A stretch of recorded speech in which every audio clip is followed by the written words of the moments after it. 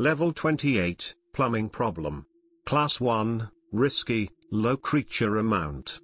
Level 28 is the 29th level in the Voidclusters.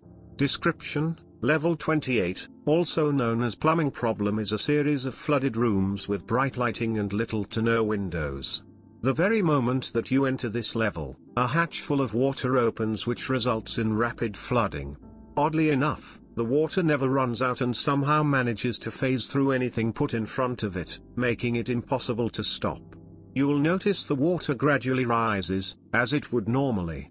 After a while, it's likely you'll find a TV screen.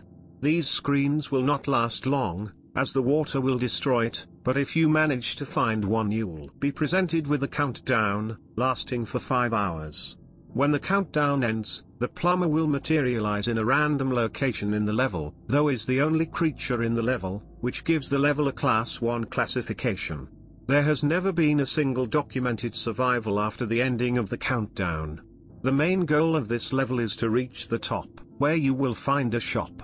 All of the objects in the shop cannot be picked up for unknown reasons, and they are not actually considered objects because of this. Upon exiting the shop, it will begin raining. Making contact with the rain will take you to level 29 colonies and outposts. Due to level 28's unforgiving and harsh nature, colonies and outposts cannot be established. Creatures: the plumber. Objects: there are no known objects in this level. Entrances: the only known way to enter this level is by no clipping. Exits: the only known way to exit this level is by reaching the top and making contact with the rain, which will take you to level 29.